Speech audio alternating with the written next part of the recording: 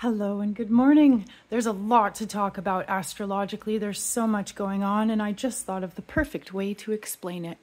It took me forever to start recording this video because every time I started recording, my neighbor would start running a power tool. And it's this sense of stop and go. Mercury is in Aries. We think and we want to act and we want to do it now.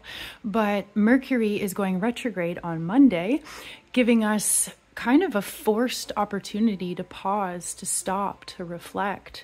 If I had recorded a few minutes ago, I would have said completely different things. And now I'm recording, talking about something based on being forced to stop and being forced to wait for a second and reflect. The other thing I decided to do, since I was made to wait by the neighbor's noise, is I decided to do a pick a card. So what we're looking at astrologically, Mercury is moving retrograde starting on Monday. Mercury is the messenger, wants to think, wants to do right away. It's a very now kind of energy, but it can also be really, really irritable and spicy. And when Mercury is retrograde, I have 3 piles here where we can ask, how is Mercury retrograde going to affect me? The first pile is lapis lazuli. The second pile is kyanite. And the third pile is fluorite. Now for your full-length reading for all 12 zodiac signs, you should go check out my YouTube channel. Every Sunday I do in-depth horoscopes. It's really cool. But yeah, in our pick a pile, take 3 deep breaths and choose whichever pile you feel most drawn to. If you chose pile 1, the lapis lazuli pile, Mercury retrograde is going to affect you. Oh, we've got the 7 of Wands.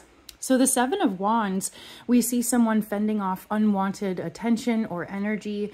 One of my friends actually said, this looks like me on Truth Week. Once a month, women have a hard time holding back the truth, and sometimes our shadow has a lot to say. The 7 of Wands means that Mercury retrograde is going to affect you in a way that you're much more intense about your boundaries, setting and enforcing healthy emotional boundaries that help you pause and think and reflect instead of being rushed or pressured or pushed into making a decision.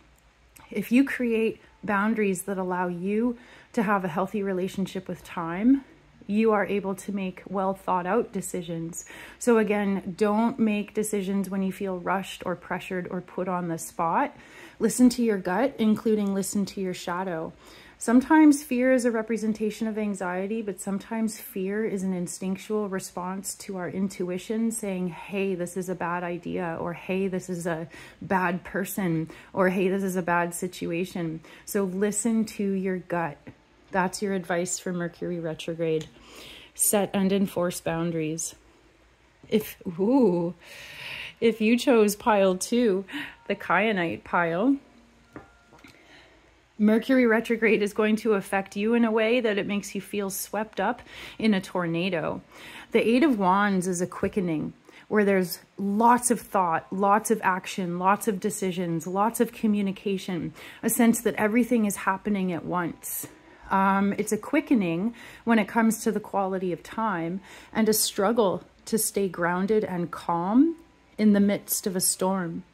So the way that Mercury retrograde is going to affect you is that you're going to recognize how important it is to create calm within a storm. Claim your power whenever you can, but in a lot of ways, learning to let go of that which is outside of your control, and learning not to get sucked in to other people's drama and craziness.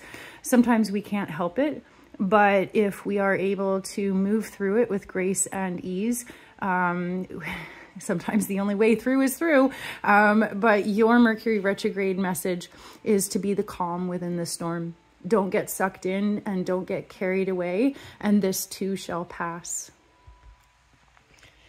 If you chose the fluorite pile, your Mercury retrograde message, we've got the 2 of Pentacles. So we see this person doing a balancing act, right? And they're standing on a seesaw. And what they don't see with the cat jumping in is that unexpected circumstances or influences are about to throw the entire balance off.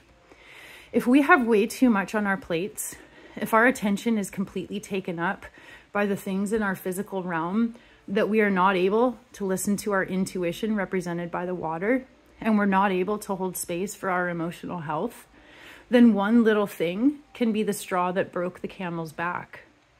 Your Mercury retrograde message, the way that Mercury retrograde is going to affect you, is you're going to realize how important it is to really create a healthy balance that allows you to have a hand free, that allows you to be at peace, and allows you to have a healthy relationship with time and responsibilities. If you feel like you're the only one holding things into balance, this could be a situation in which you learn to let go of some stuff or delegate some responsibilities to give yourself a break. Mercury retrograde for you could also be represented by this cat jumping in. So an unexpected situation that throws things off balance. It may be a financial expense, maybe just like a little hiccup in your road or a, wrench in your plans, whatever the words are. So do be prepared for unexpected circumstances. Don't overcommit your time or your energy or your money. And really, as much as you can, make sure that you go slowly and leave space to adjust your plans if need be. Well, thanks so much for being here. I hope you guys have an amazing day. I'm Erin. I'm QueenBeeTarot. And like I said, definitely go check out my YouTube channel where you'll find full-length horoscopes for all 12 zodiac signs. I'll see you next time.